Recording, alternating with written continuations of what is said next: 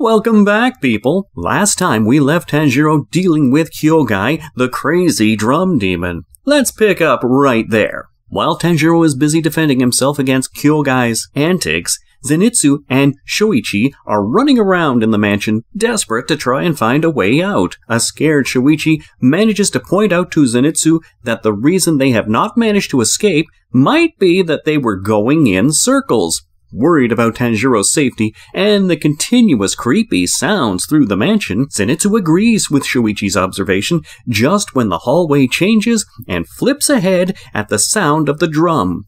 Through the changing rooms, both Zenitsu and Shoichi get thrown out of a window. Meanwhile, Kyogai keeps up his attack on Tanjiro, enduring an injury that hasn't yet healed. Tanjiro urges himself not to lose. Hit by another drum beat, he manages to hold on to a light fixture and realizes that he needs to think of a strategy and also somehow keep his spirit up for the duel. Determined to earn his place back in the 12 Demon Moons, Kyogai angrily increases the tempo of his drum beats, causing the room to change even more rapidly than before, making it almost impossible for Tanjiro to stay upright while also trying to predict the next change of the room. Keeping up an intense rhythm on his drums, Kyogai is reminded of his past, when he had been asked to quit writing songs because they were trash and nothing more than a waste of ink and paper. Tanjiro manages to dodge the claw attacks in the room because he senses a particularly rotten smell just before every attack. This determination angers Kyogai even more. Focused on beating the demon and appreciating Kyogai's demon blood art, Tanjiro gains control of his breathing and puts his attack into action, delivering an accurate slash of his sword across Kyogai's head. In that instant of relief, Tanjiro accidentally takes a deep breath and is instantly reminded of the pain of his broken ribs that he had been ignoring. Curious about his own art, Kyogai's quickly disintegrating head asks Tanjiro whether he really meant the praise. Surprised, Tanjiro replies that while killing people cannot be forgiven, Kyogai's art was definitely worth the praise. Just then, he remembers to harvest Kyogai's blood, for which he aims a special knife syringe of Yashiro's making into Kyogai's body. As soon as the syringe has had enough of Kyogai's blood, a cat suddenly appears next to Tanjiro, and he realizes that this enchanted cat is also a product of Yashiro's spell and will be taking the syringe of demon blood back to Yashiro. It promptly disappears after Tanjiro bids it safe travel. Before completely fading into nothing, Kyogai finds peace in his talent, and Tanjiro prays for his soul before leaving the room to look for the others. Opening the door to another room, Tanjiro gets hit by a few random objects. Turns out Teruko was aiming whatever she could at the supposed intruder. Carrying an injured Kiyoshi on his back, Tanjiro heads out with Teruko following close behind. Walking through the hallway, Tanjiro suddenly senses blood and hurries outside, only to be shocked by the scene unfolding before him. Outside, Zenitsu is being kicked and screamed at by the boar man with 2 swords. Apparently, upon smelling a demon in Tanjiro's box, the boar man had made to launch an attack and was stopped by Zenitsu's vehement defense. Visibly hurt, Zenitsu cries, seeing Tanjiro, and tells him that he defended his box because he had said it was more precious to him than his own life. Refusing to give up, Boar Man continues his assault on Zenitsu. Angered and shocked, Tanjiro rushes at the boar man, yelling for him to stop. Landing a massive, rib-breaking punch, Tanjiro flings the boar man away and angrily reminds him that fellow members of the Demon Slayer Corps should never raise their swords against each other. Totally missing the point of this rule, the boar man suggests that they should just have a fist fight instead. Seriously? Where do such people come from, and why is Tanjiro fated to meet all of them? Paying no attention to Tanjiro's protests, the boar man begins his attack and keeps at it to such a point that Tanjiro has to fight back to defend himself. During this tussle, he realizes that the attacks he is trying to block are visibly lower than what is generally expected, and hence, It seems like he is fighting a four-legged beast. Strategizing to stay lower than his opponent to avoid getting hit, Tanjiro modifies his stance, but ends up with his head on the ground due to the Boar Man's smack. Wanting to show off exactly how amazing he is, the Boar Man then even does a painful-looking back bend. Tanjiro immediately asks him to stop, since his ribs are already injured, but he just comes rushing at Tanjiro, yelling that he loves the moment at which an injury worsens. Okay, dude. Frustrated with the Boar Man's endless attacks, Tanjiro headbutts the guy in an attempt to calm him down. The sickening sound of the headbutt sure gets the Boar Man to stop attacking for a moment, after which his boar head falls down. Long-haired Inosuke Hashibara then finally introduces himself to Tanjiro. Before he can say much else, Inosuke's injuries catch up with him and he falls unconscious. Whew, I can finally stop calling him Boar Man. A while later, when he returns to the land of the living, Inosuke begins to chase Zenitsu right away, asking him to a fight. I am with you, Zenitsu. This guy surely has some loose screws. Chasing Zenitsu leads Inosuke to where Tanjiro is burying bodies of the people who met their end trying to escape Kyogai and his friends. Seeing him awake, Tanjiro asks Inosuke to help them gather the remaining bodies from the house. Not understanding why they should be burying corpses, Inosuke asks Tanjiro to fight with him instead. A completely clueless Tanjiro states that he understands if Inosuke's injuries keep him from helping. Hearing this, well, you can imagine how fast the remaining corpses were gathered.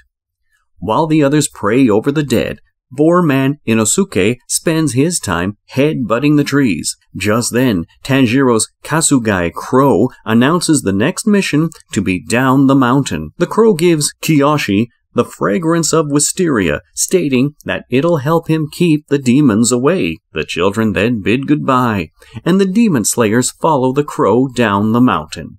Bickering all the way down, they finally reach a house with a wisteria family crest. The crow announces that they can rest here till their injuries are healed before heading off to their next mission. An aged woman welcomes them inside her house and kindly provides them with clean clothes and food.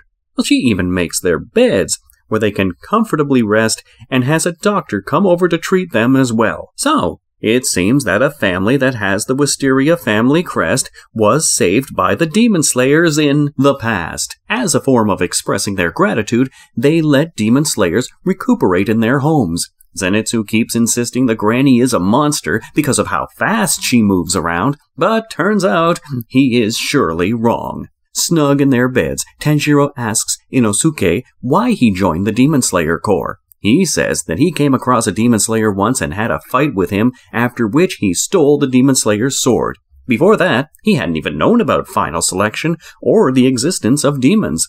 Insisting that he is nothing like Tanjiro, Inosuke states that challenging living creatures to a fight is possibly the only pleasure present in his life. Zenitsu then decides to talk to Tanjiro about why he has been carrying a demon around. Tanjiro thanks Zenitsu for his kindness, despite knowing that the box contains a demon, which flatters Zenitsu. Nezuko picks exactly that moment to make her presence known, causing Zenitsu to run around in fear. When Nezuko comes out of the box and expands to her size, the story takes a different turn. Not only does Zenitsu find Nezuko cute, his kindness remains forgotten as he unleashes his anger at Tanjiro as he thinks Nezuko is Tanjiro's girlfriend.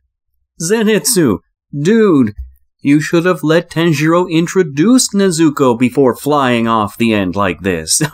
It's hilarious how Inosuke chooses to sleep through all this chaos. Once Zenitsu realizes that Nezuko is actually Tanjiro's younger sister, he begins playing a completely different tune and is totally smitten by her. Oh, talk about doing a 180.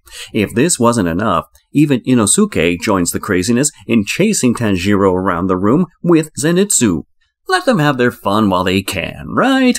A few days later, the doctor informs them that they have all recovered, and right on cue, Tanjiro's Kasugai Crow announces that the three of them are to head northeast to Mount Natagumo. saying their goodbyes to the granny that cared for them so well, this trio heads to their next mission. Wanting to escape Inosuke's endless questions on why the granny wished them a safe journey when she isn't even a relative, and what she meant by striving to survive, Tanjiro quickens his pace, leaving the two behind. Inosuke runs faster to catch up with him, while Zenitsu is left with no other option than to pick up his pace as well. After dark, with their destination in view, Tanjiro and Inosuke are forced to stop for Zenitsu, who declares that the closer they get to their mission, the more he is freaking out. He genuinely asks whether they cannot feel something coming from the mountain. Right then, Tanjiro sets off looking for a strange smell he picked up. With Inosuke close on Tanjiro's heels, they come across an injured demon slayer in their path ahead. When Zenitsu catches up with them, the injured demon slayer is suddenly yanked upwards and away while he desperately calls out for help. While Inosuke and Tanjiro go deeper into the forest to look into what they can do to help, Zenitsu is left behind, quivering with fear. Turns out that the injured demon slayer isn't the only one captured. In the woods, there are plenty more hung up with spider webs. That isn't all. There's also a mysterious someone with long, flowing hair who is giving off the vibes that they're waiting for Tanjiro. Maybe that's just me. We'll see. Walking into the woods, Tanjiro and Inosuke come across spider webs everywhere. Grabbing his opportunity, Tanjiro admits that the smell earlier had actually spooked him and even thanks Inosuke for being with him. While Inosuke is taken aback with Tanjiro's sincere feelings, Tanjiro suddenly asks him to keep moving. Creeping up behind a scared-looking demon slayer, Tanjiro introduces himself and his rank. Instead of being relieved at getting some help, the demon slayer is disappointed that Tanjiro's level is only Mizunoto and not Hashira. Hearing this, Inosuke punches the demon slayer straight in his face and then proclaims that good planning can always help irrespective of skill levels. You tell him, Inosuke. The demon slayer then tells Tanjiro and Inosuke his story of how he came to be there on the mountain. He says that a Kasugai, crow, told a group of 10 demon slayers to get here, who then suddenly turned on one another and a full-blown massacre took place. Elsewhere, we see an exhausted Kasugai crow informing a man in a shrine about the incident. The man wonders whether the 12 demon moons might be at Mount Matagumo as well, and considers sending his Hashira-level slayers, Gio and Shinobu, there as well. Back at the edge of the woods, Zenitsu is still by himself, wondering whether Tanjiro and Inosuke hate him. Being abandoned, he feels sad that neither of them even tried to convince him to join them. Even his sparrow attempts to get him to move and help his friends, but to no avail. The one thing that gets him rushing to the woods is the fact that Tanjiro went in there and took Nezuko with him.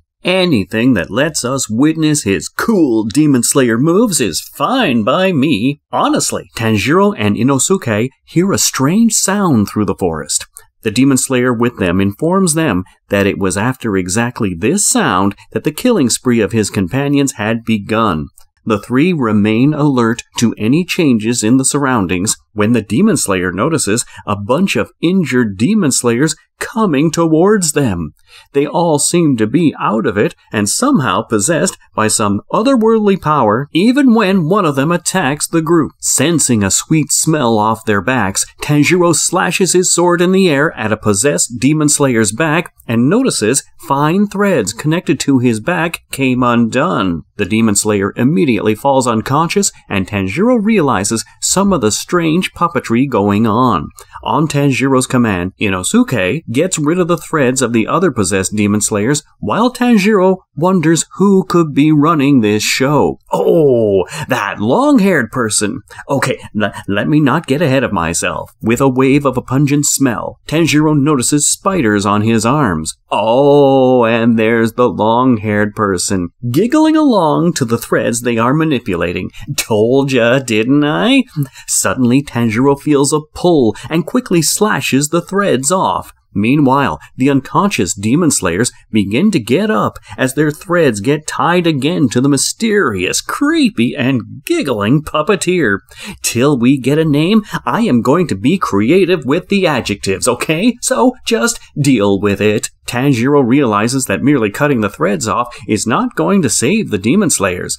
Inosuke suggests that he can just kill all the spiders he can see around them. Tanjiro replies that there are way too many spiders to kill, and that they should instead find whichever demon is controlling them. Then, Inosuke begins killing the spiders, and Tanjiro appeals to him to use his skills to locate the demon in the woods. Calling out to the only other sane demon slayer, Tanjiro asks his name and is told that it was Murata. While Inosuke locates the demon, Tanjiro plans to join Murata and somehow find a way to save and protect Murata's possessed companions. Just then, Tanjiro senses a demon in their presence, standing on the web's thread. This demon warns Tanjiro to stay away from its family, and also says that its mother will soon be killing them all anyway. Angered, Inosuke attempts to attack this demon, but is unable to reach its height. The demon then walks away without any further comment. Tanjiro insists that Inosuke forget about this demon and focus instead on locating the demon that is controlling things around them. Finally giving in to Tanjiro's appeal, Inosuke uses Breath of the Beast and Spatial Awareness to probe the forest and finds the female puppeteer demon deep within. Meanwhile, the demon that warned Tanjiro to not disturb its family is promising itself that the bind between the 5 of them will never be broken. So, there's a total of 5 of them? Splendid! Make sure to be here to meet the rest of this creepy spider family next time. See ya!